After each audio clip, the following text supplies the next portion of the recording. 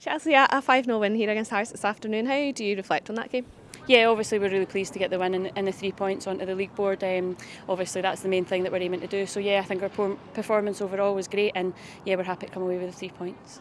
And Hearts obviously proved difficult to break down at times. Was that the sort of challenge you were expecting today? Yeah, of course. We knew that the last time we played them it was really hard. They stayed really compact and were really organised against us, so we knew what we were going to be faced with. So yeah, all week in training we worked on that, and yeah, I think it showed today, especially in the first half. I think we got great switches of play, and yeah, our performance was really top. Second half I felt like they maybe changed and sat in a wee bit, made it a wee bit difficult for us, but we still raised to the challenge and yeah, came away with the win. And you obviously got that 5th goal today. Was that a great strike from you? Just talk us through that. Yeah, obviously it's great to add to the score sheet, but yeah, the three points for the team's the main thing, and yeah, but it's always good to get on there.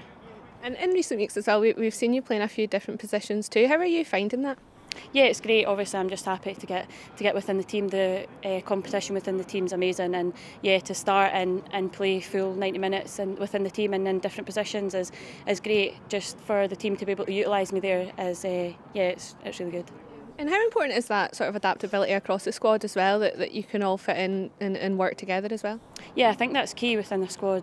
You need to be versatile, and I think we've got that in abundance with the players. Obviously Chantel was out of position today as well, so yeah, we've got all over the pitch, and I think players are more than happy to do it for the team, and that's great. And that's been in 2 wins since returning from the winter break, and plenty of positives to take forward now.